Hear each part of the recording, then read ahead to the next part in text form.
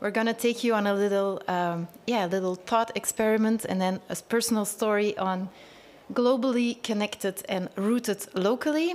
Xavier and I are both working in All for Climate DAO. We founded that a couple of months ago, and we are a network of grassroots activists and citizens working on solutions for our planet and the community.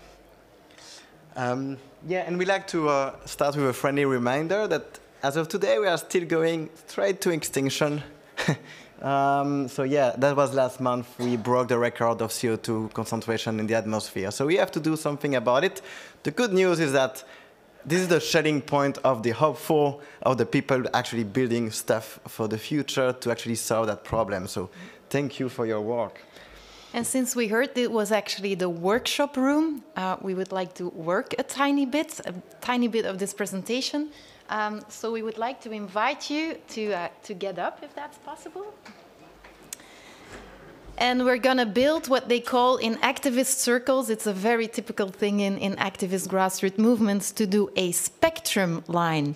So we would like to ask you, are you more, you as a person, the work that you do, maybe also your personal and your private situation, would you rather associate yourself with, I'm globally connected, or I am rooted locally? Right? This is the spectrum.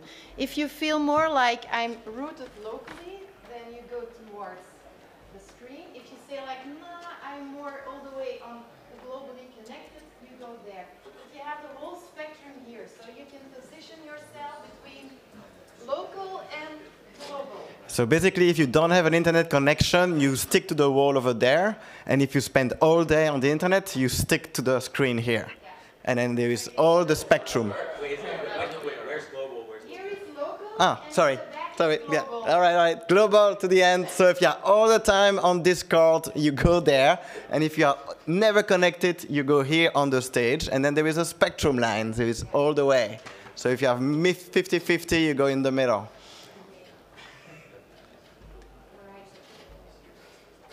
Maybe we can go with the mic. You can go and interview people with the mic. The mic is over there. Right, can somebody maybe just do a vision of the room? Just somebody that says like, oh wow, I observed this. One person. I observed this. They're all, thank you. They're all quite at the back. Okay. Exercise 2. I would like you to reposition yourself. And now, where should Web3 be working on? Where should we be working on? Yes, totally. Where should Web3 focus attention?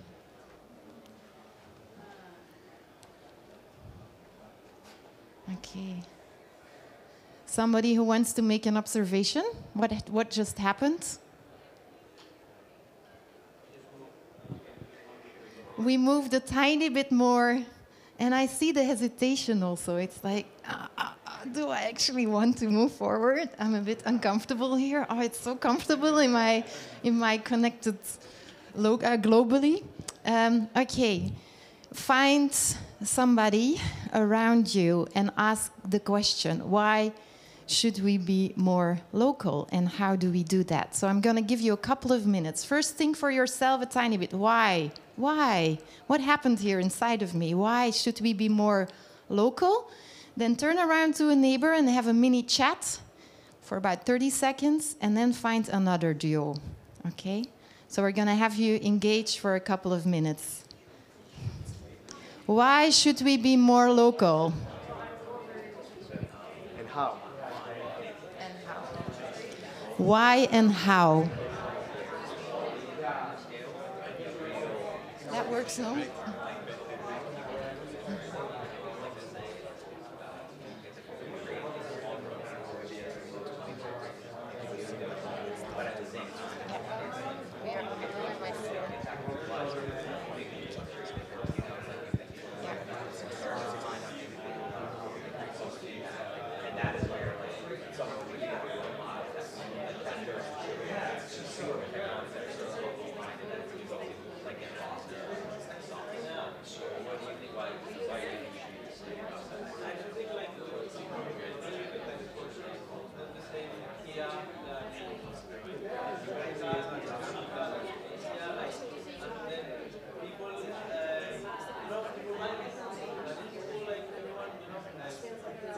What's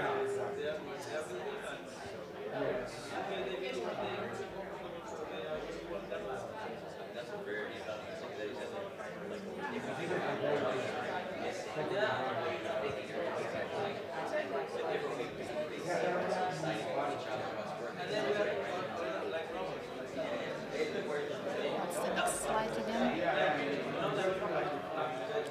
Why would it look at it?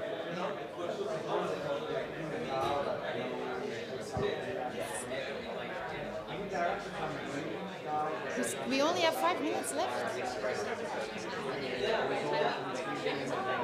Oh, wow, but it's so short. Okay, all right, okay. All right. Okay, maybe turn around to another duo and have a tiny bit of a lap, but it's just like for 10 seconds. Like, what did you talk about? 10 seconds. Group of 4. In a group of 4, or, yeah.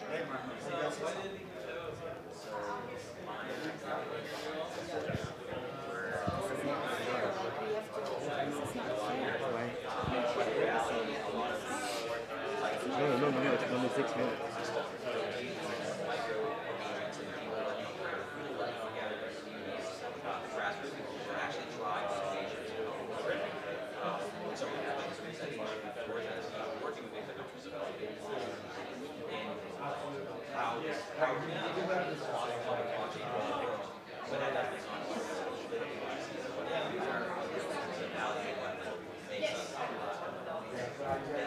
Right.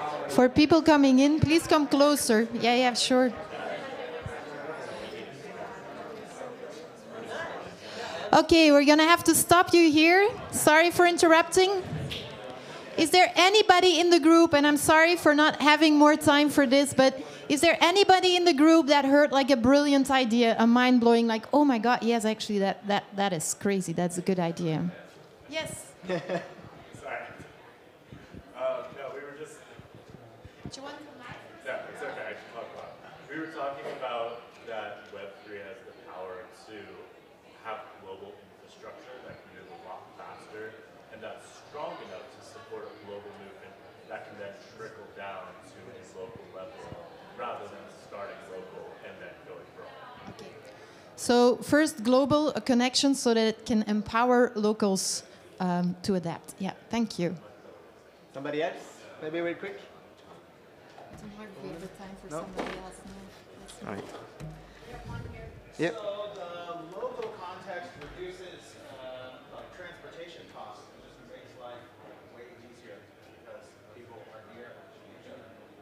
So, I mean, I think that's why we're here, because being close to each other and seeing each other like face to face, like that's a whole vibe. Anybody else? Thank you. Okay. So the question that we would like to bring to the table today, we are very short in time, sorry, this could be a full hour, but we want to bring forward why we think it's important that we stay locally rooted, that we stay with our 2 feet on the ground, that we get to know our neighbors, and that we actually talk about crypto. What we sense very much in the space now is that Web3 is a bit like this subculture. It starts in the margins of society, a group, pioneers if you want, that want to change the world and have a vision on that. You can compare that to maybe activist groups like Extinction Rebellion. You create a set of values, you talk a lot. You also create this culture in conferences, you come together, you talk together, right? But it starts at the margins. Now, we believe that if we really, really want to make that change happen, then we have to start talking ASAP to our neighbors and to our friends. Not in a convincing mode, but showing them what it actually can do to you. For 2 reasons. 1, we need as many people on board as we can. And the second reason is that if we don't talk to our neighbors, we in no time build infrastructure that they do not need. And it will be a top-down feeling. So we need to talk to them and ask, what do we need? What do we need to build? What is it actually that you want? Otherwise, we end up in a capitalist system again with fake needs and creating fake wishes that nobody actually needs, right? So that's, how did we do that? A little bit our story. We moved to Brussels 3 years ago. We knew nobody. We have a bit of an activist mindset. We are a bit rebels always where we go. So we started with a tiny garden in front of our door. We have a house and a garage, but we don't have a car. So we thought, like, there's a 12 square meter that cannot be used by anyone because nobody can park their car there. So let's put a garden there. And then in no time, we were actually able to recreate a mini community in our street. We would have our coffee during the lockdown, and we would meet the people, right? So we would take and have this whole, the public space as we use it right now, taken over by cars. We questioned that whole thing. And from there it grew. We then took not only that 12 square meters in front of our house, but we now occupy also a building at the end of our street. It's called the Citizen Corner. Funny enough, it started also with a garden that was just in front, and that was just like collecting trash. And so we turned that into another garden. And the interesting thing is that in the process, all of that actually is an excuse to start a conversation with your neighbors. And the thing is that unlike in Web3, where there is actually, you don't need to trust because the blockchain is creating this environment where you don't need to know who is on the other side, actually in real life, actually it starts with trust, right? There is no way you're gonna convince people that Web3 is good for the environment before you have started building a trust relationship with them. And that only starts after the third time you bump into each other and you start a conversation. And so by creating a project together, project is what brings people together, right? And so here is a good project. A lot of people can agree this is a good idea. We do it. We turn this space into that space. That's amazing. And then we realize that actually there is a building. It's empty. So hey, what about we take it? And so we don't have the time to go through all of that, but we can talk about that later. So now we have 1,000 square meters, and we turn that into a citizen corner, right, that we try to operate as a DAO. So we took the opportunity of starting DAO Brussels there, because every city is actually a decentralized autonomous organization. They just don't know it yet, right? But we are here to change that. And so, yeah, we organize every first Wednesday of the month a Crypto Wednesday, where we invite different people. We do conversation tables and so on. And that makes it very real. We already onboarded a ton of citizens to Web3 thanks to that. And then we also decided to do like a Solarpunk NFT contest. We want to bring local artists to discover the world of NFTs, to discover a new way to fund their art. And so we organized this contest. We had a lot of submissions. And that, especially there, we invited normal citizens, just citizens, creative citizens in Brussels, to reimagine what their city would look like, completely inspired by the Solarpunk movement. So we had just creative people in Brussels rethink their city, and then we organized exhibition on that, and we gave them the opportunity to mint it as an NFT. So you onboard people in a very soft and friendly, very accessible way.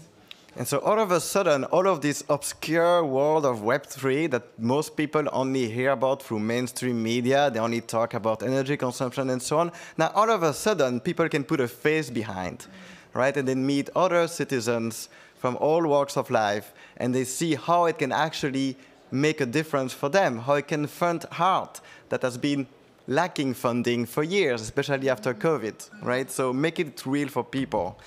And let Web3 be about human conversations and connecting humans instead of only about technology. Exactly. So I don't know why the slides are going backwards for all of a sudden. But basically, the next thing that we are organizing with many people actually in the room. So Anna-Marie is there, Jeremy. All of those great regions. It's about uniting regions, right? Regions from all walks of life, all different backgrounds. Whether you're in Web3 at the Shelling point, public goods is good. Whether you are a climate activist, a citizen, an NGO, we actually all share the same goals. We all want a regenerative planet, a regenerative future, right? But we are all each in our own silos. We don't talk to each other. So it's time to put everyone in a room and start talking to each other, unite. So if you're in Brussels next month, it's just 2-hour trains from here. Come apply on regionsunite.earth, and we're going to have a great time together. Yeah, and it's all going to be about conversation. So we're going to do a screen-free. You can take your phone, though.